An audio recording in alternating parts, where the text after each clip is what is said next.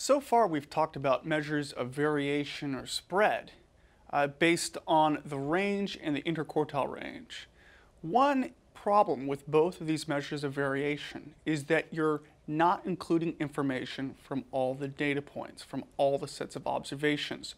You're just looking at either the two endpoints in terms of for the range, or you're just looking at the third quartile and the first quartile for the interquartile range. We want a measure of variation of our data set that really includes all the information in our set of observations.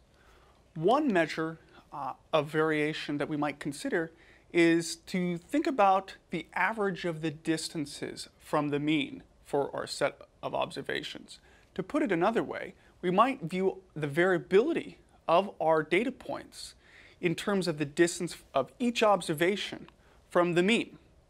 For example, we could add up all the distances of our observations from the mean and then divide by the sample size. So this is also can be considered kind of looking at deviations from the mean. So let's look at a few examples. But the notation is really all you're doing here is for this sort of average of distances from the mean, you're taking each observation, subtracting out the mean, so you get the distance from the mean, and you're adding up all those distances or deviations, and then you're dividing by the total sample size. So let's look at a few calculations. Suppose we have a set of observations that just consists of the numbers 1, 2, 3, 4, and 5, so that sample size is 5. We know that the mean is simply adding up all those values, dividing by the sample size, so it's 15 divided by 5, or 3. So x bar, or the mean, is 3. That's the sort of typical observation in this set of observations. But suppose we want to look at this measure of variation in terms of distances from the mean. What we'll do is we'll subtract the mean from each observation and then calculate the average of those distances from the mean. So for example, for that first observation of I equals 1, the distance from the mean is 1 minus 3, or negative 2. But to really think about this in sort of visual terms, we can think about these observations of distances in terms of values above and below the mean. So here we have a number line. That middle part of the number line is x bar. That's the mean of our set of observations. And then we can consider our data points as lying above the mean and below the mean. So if an observation is higher than the mean, it's going to be in the positive range. If an observation is lower than the mean, then it's going to be in the negative range. So all of our observations, each observation can be thought of as how far is it from the typical observation in our data set as calculated based on the mean. So distances below the mean are in the negative territory. Distances above the mean are in the positive territory. And then if an observation happens to have the same value as the mean, it's just going to lie right on that middle part labeled x bar. So let's, for a reference, kind of extend the line for the mean just as a reference line. And we're going to look at the distances above and below the mean for our set of observations. So that first observation is negative 2 in terms of the distance from the mean. So the observation is 1. You subtract out the mean, which is 3. And so that observation of 1, it lies 2 values lower than the mean.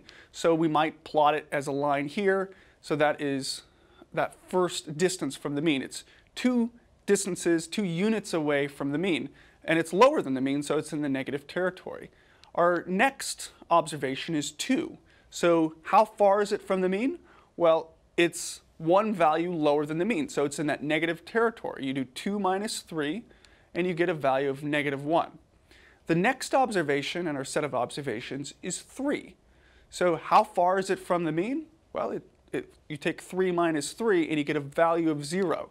So that next observation lies directly in line with the mean. There's no distance from it from the mean. The next observation has a value of 4. So it is 1 unit higher than the mean. So we assign it a value, a distance of plus 1, because you take 4 minus 3, the sample mean, and you get a value of 1. And then finally, our last observation is a value of 5. So you take 5 minus the sample mean of 3, and you get a value of +2. So that last observation is now 2 units higher than the mean. So you can think of these 5 observations. All we've done is we've said how far are each of these observations from the sample mean. Some observations are lower than the sample mean, so they have a negative distance. Some observations are higher than the mean, so they have a positive distance. And one observation happens to have the same value as the sample mean, so it has no distance. It has a 0 distance from the sample mean. All we're doing is we're thinking of our data set in terms of how different each observation is from the mean. Right? We're just converting into these distances. Now, in terms of a measure of variability or spread, we might want to say instead of these 5 distances from the mean, we just want an average distance from the mean.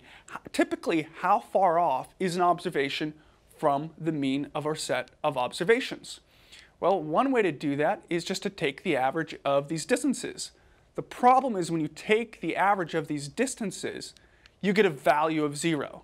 So as a measure of variation or spread in a set of data, a value of 0 is pretty meaningless. And as you can see, that there is some variation. It doesn't make sense to say that there's no variation because some points are higher, some points are lower, and there's one point that's right on the sample mean. But there is some variation in the data set, and this simple average of the distances from the mean, it's not reflecting the variation in the data set. And here's a problem. If you take the average of distances from the mean as we've calculated it, it will always equal 0. So if you just take the average of deviations or distances from the mean as a measure of variability, it doesn't work. You get a value of 0 each time. The basic problem is that the values below the mean cancel out the values above the mean. And then the value at the mean is simply 0. So the point is that you have these distances canceling each other out. And that's because the negative distances cancel out the positive distances. So what we want to do is we want to measure a variation that turns these negative distances into positive distances so we can add all of them up together and get a positive value for a, or at least a non-negative value for a measure of variability in our data set. So one way to think about it is that we can square these distances from the mean. So if you square a distance, meaning if you take it to the power of 2, then a negative number can be positive. So -1 to the second power is -1 times -1, which is +1. So squaring some value, some number, will turn that negative value into a positive value. And we like this because we can turn those negative deviations or distances, those values that lie below the mean, we can make them positive. So when we add up all these values and take the average, we can get a non-zero number. We can get a positive number. And so that's why we like to square these deviations or distances. It's so that we have a measure of variability that makes sense, that doesn't always add up to 0. That measure is called the variance. When we take these deviations, we square them and we add them up together and we calculate the average, that is the variance. Let's go through this example again. So that first deviation is -2. So that first observation of 1, it lies 2 units below the sample mean. Well, what happens when we square that value? Well, that's equivalent to making a box, because -2 times -2, or -2 to the second power, that is 4. So that area of the box is 4. Right? All we're doing is we're taking that deviation, that distance from the mean, and we're squaring it. That's conceptually the same as making a box. So rather than a deviation below the sample mean, we're making a box. We're just squaring that deviation, and now that sort of distance from the sample mean, that distance is now represented by 4. Okay? So we're looking at that area of that box, which is 4. Let's take our next deviation. It's -1. So that next observation, it is a value of 2, and 2 is, in fact, 1 value below the sample mean. Well, if we square it, we take -1 to the second power, which is -1 times -1, and so that box has an area of 1. So instead of assigning that second observation a distance of -1, we now assign it this distance, a square distance of 1. that next observation has a value of 3, and since the sample mean is 3, that distance is 0. Well, if you take the 0 times 0, or 0 to the second power, you get a value of 0. So that distance for that third observation is still 0. If you look at the next observation, we have a value that is greater than the sample mean. So the next observation has a value of 4. So its distance is actually 1 unit higher above the sample mean. Well, if we take 1 to the second power, 1 times 1, we get an area of 1. So the squared distance of that observation from the sample mean is now 1. So instead of positive 1, it still gets a value of positive 1, but it's really 1 to the second power. That final observation has a value of 5. So you take 5 minus 3, and you get a value of 2. That it really means that it's 2 units above the sample mean. Well, what happens when we take the square of that distance? Well, you take 2 to the second power, and you get a value of 4. So that squared distance, instead of being 2, it's now 4. All we've done is we've taken these distances from the mean, and we've turned the negative values positive by squaring them, and we've taken the positive values and just inflated them by squaring them. You can see that instead of just looking at the distances, we're now looking at the squared distances from the mean. And all the values are either positive, or if it's just right on the mean, that for that particular observation, it now has a value of 0. The nice property of these distances is that we can now calculate an average of these squared distances, and that average of squared distances will be positive. So conceptually, you can think of the total variability in this set of observations. It's just simply the sum of these areas of these boxes. So 4 plus 1 plus 0 plus 1 plus 4. You're adding up the area of these boxes. That's sort of a snapshot measure of how much variation there really is in this set of data. And so when you add that up, you get this value of 10. You can see that there's quite a bit of variation. But the variance for this set of observations, we want to think about the average of the variability. But before we do that, I want you to think about in terms of what might constitute less variability and what might constitute more variability in a set of observations. So a set of observations with less variability, you have data points that really aren't that different, you're going to have a smaller total area taken up by these boxes, meaning the sum of the squared deviations or distances from the mean, it's going to be smaller. So in this case, the sum of the squared deviations from the mean is 1 plus 1 plus 0 plus 1 plus 1. So it's 4. And you can visually see this. The area of the boxes, it's just smaller. You add up the total area. A set of observations with greater variability, it's going to take up more area if you just look at the area of the boxes. So in this set of observations, it's a different set of observations, you have more variability. You can see this. To put it another way, the sum of the squared distances from the mean is higher. So you add up the area of the boxes. So you can see that this sort of squaring of the distances from the mean, what happens is that it still encompasses the variation in the data set. So if you have a data set with more variation, the sum of the squared distances is going to be greater. If you have less variation in your data set, the sum of the squared distances or deviations is going to be smaller.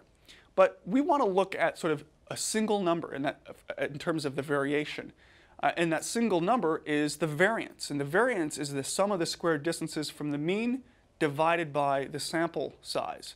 So let's look at this again. For our original data set, in which we had values of 1, 2, 3, 4, and 5, if we take the average of the sum of the squared distances from the mean, we get a value of 2. All we're doing is we're adding up the areas of these boxes, and then we're dividing by the total number of boxes, or the total number of observations. So 10 divided by 5 is 2. 10 here is the total variability in our data set. 5 is the number of observations. So as a number of overall variation, we get this value of 2. That value is known as the variance. When you take the sum of the squared deviations and divide by the total number of observations, you get the variance. The units for variance, because the distances are now squared, the units of the variance are in terms of units squared. So in this data set, suppose our units were miles.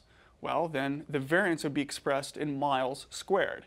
If our original data set consisted of units of inches, the variance would be expressed in inches squared. And that simply reflects the fact that we're calculating the variance based on the square deviations from the mean.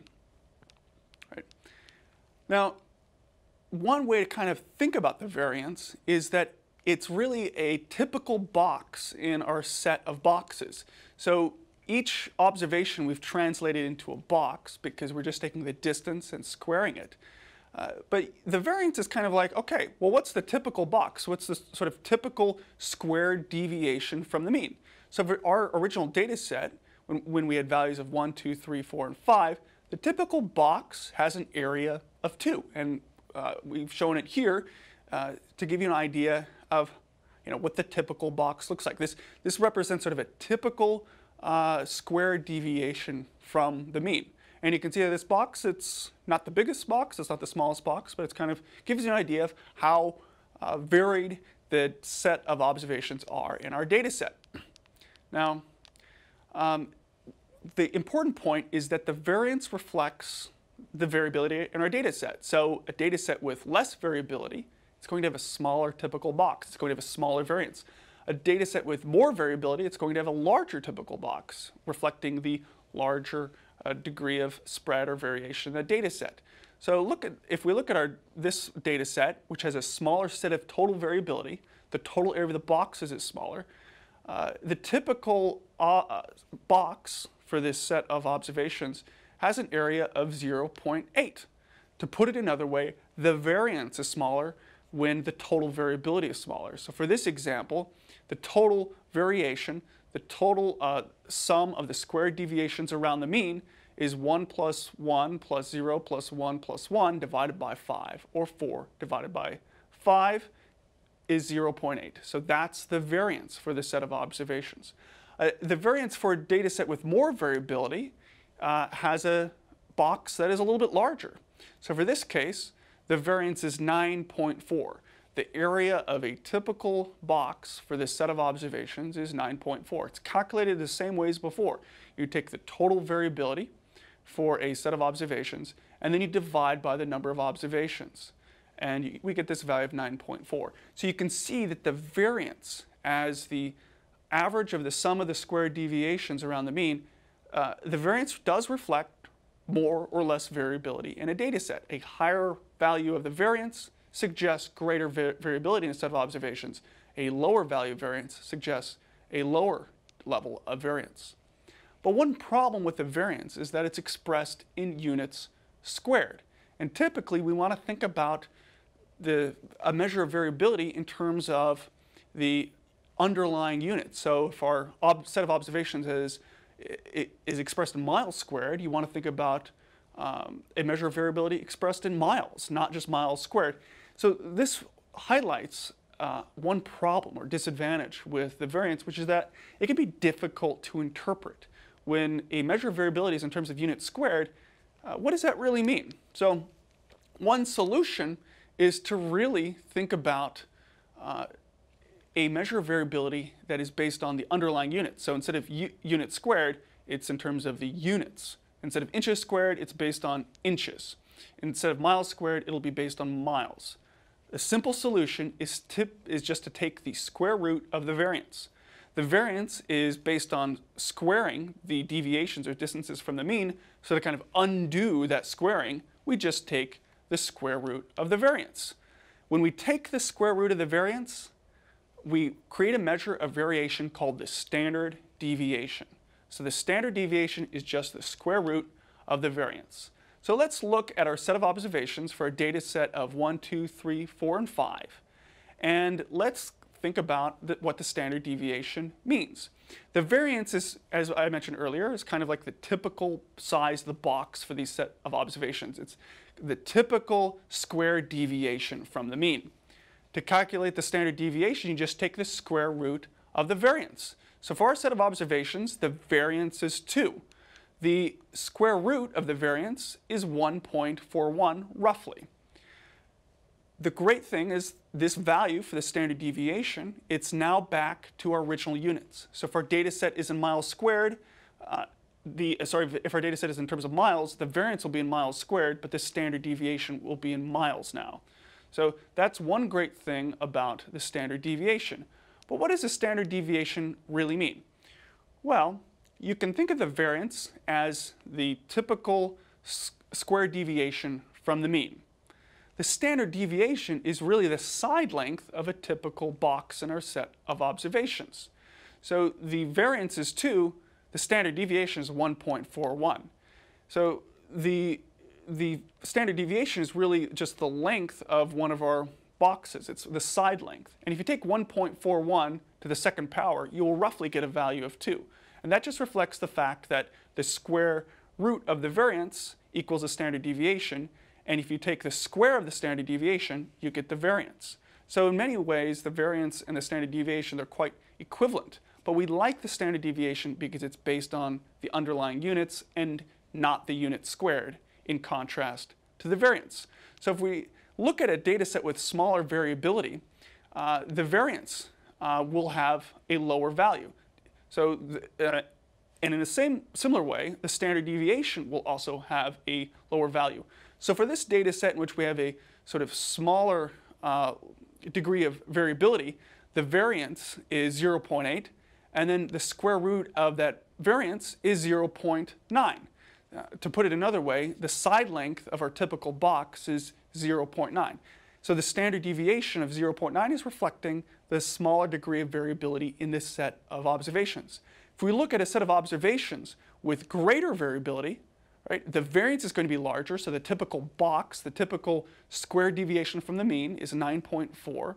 And if we take the square root of that, we get the side length of our typical box, which is roughly 3. And so that is the standard deviation. The standard deviation is simply the square root of the variance. And this standard deviation is larger. Instead of a value below 1, we now have a value above 3. So this greater degree of variability in our data set is reflected by a larger standard deviation. So you can see that the total variability, the variance, and the standard deviation, they all change depending on the spread in our data set as calculated based on the deviations or distances from the mean. So let's return to our original data sets, and we have these values of 1, 2, 3, and 4, and 5, and we have these distances above and below the mean. These are just the distances, and they aren't squared. But the standard deviation is the side length of our typical box. It's the side length of the typical square deviation from the mean. Now when we look at the standard deviation for our data set, we get this value of 1.41 units. That length is given here. Now if we compare that standard deviation to the actual deviations or distances in our data set, you can see that it's pretty similar to these distances or deviations, but it's not the smallest, it's not the largest. It's kind of a typical distance from the mean. So the standard deviation can be viewed as a typical distance from the mean. For a set of observations, how far off, on average, is an observation from the mean? And if we sort our distances from the mean, you can see the standard deviation, it looks pretty typical. Right? It's not the smallest distance, it's not the largest distance, but on average, if we convert our distances into sort of a positive value, the standard deviation will be the typical distance from the mean. To put another way, the standard deviation, it is a standard deviation. So one great thing about statistics is that the language tries to be pretty clear. We try to be pretty clear about what we mean. So when people say, what is a standard deviation? You can say, well, it's a standard deviation. It's a typical distance or deviation from the mean. And what's useful about the standard deviation is that the greater the standard deviation, the greater the variability of a set of observations around the mean. And the standard deviation, as well as the variance, they both include information from all the observations. Unlike the range or the interquartile range, you're calculating the standard deviation variance based on all the observations. The other great thing about the standard deviation is it converts all this information about these observations into a single number. So we have a single number summary for the amount of variability or dispersion in a set of observations.